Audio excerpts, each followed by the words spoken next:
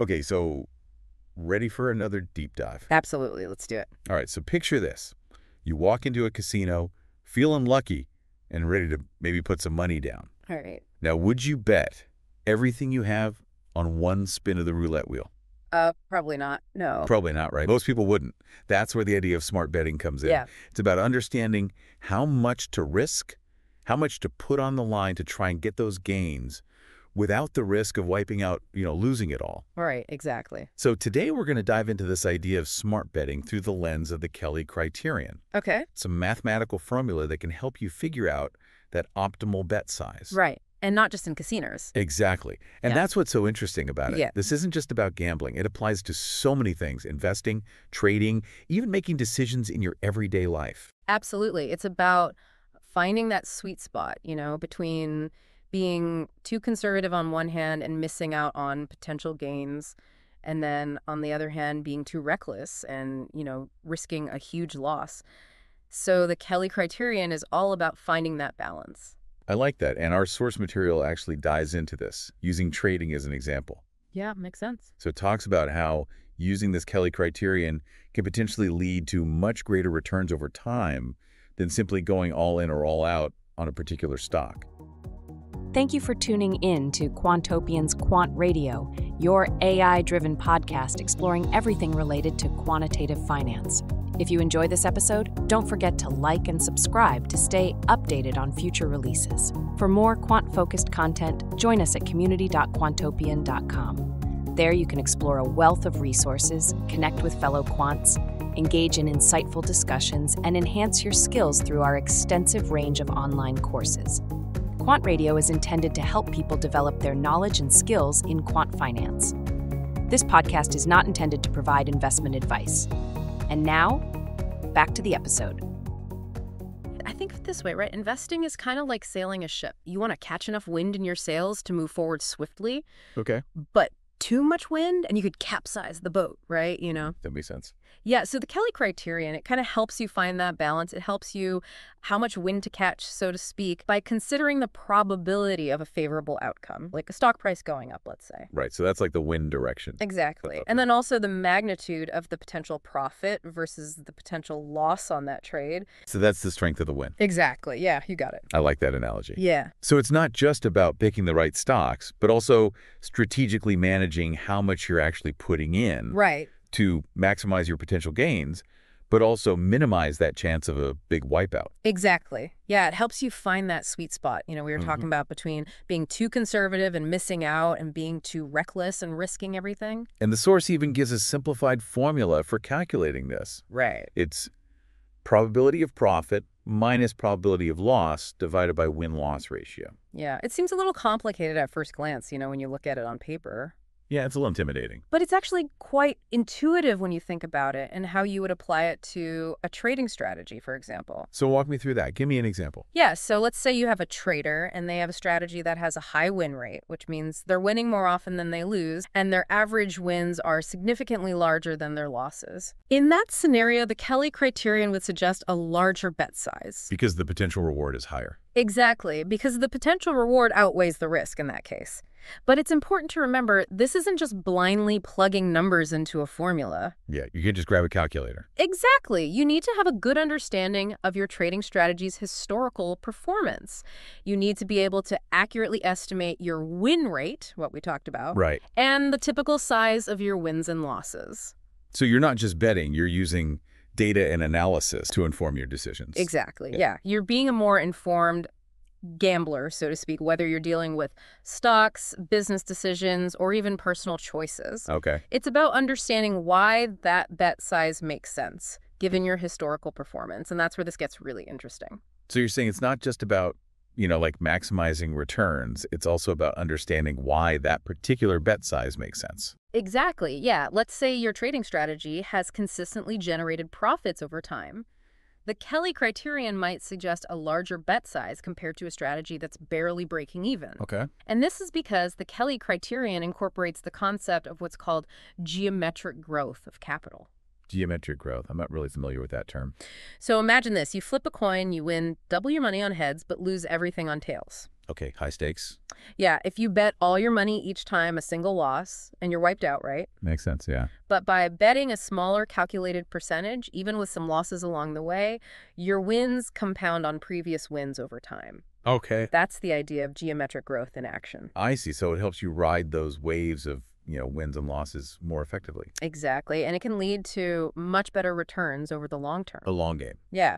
And the research we looked at actually back-tested a simple trading strategy using moving averages. Okay. And they applied the Kelly Criterion to determine the bet size for each trade. And guess what? It resulted in a significantly higher return than a benchmark strategy that used a fixed bet size. Wow. Okay, so it actually works. Yeah, it's pretty impressive. But now you might be thinking, what about the risk? Did the Kelly Criterion increase the potential for losses as well? Right. If you're getting higher returns, is there more risk involved? That's where it gets even more interesting. So the research found that while the Kelly Criterion did boost returns, it didn't drastically increase the maximum potential loss. Okay. Which is often referred to as the drawdown. So the drawdown stayed relatively similar. Yeah, pretty much the same as the benchmark strategy. Higher returns without significantly increasing the risk. Exactly. Yeah, that's what makes the Kelly Criterion so appealing. It sounds almost too good to be true. What's the catch? Well, the catch is that it's not a set it and forget it kind of solution. Oh, so you can't just plug it in and let it run. Yeah, the research highlighted that the optimal parameters, Okay. like how far back you look at your trading history to calculate your win rate, for example, can actually vary depending on your specific strategy and the market conditions. So there's some nuance to it. Yeah, for sure. It's not a one-size-fits-all approach. And in fact, blindly applying the full Kelly bet size, as suggested by the formula, can sometimes be too aggressive, Okay. especially in volatile markets.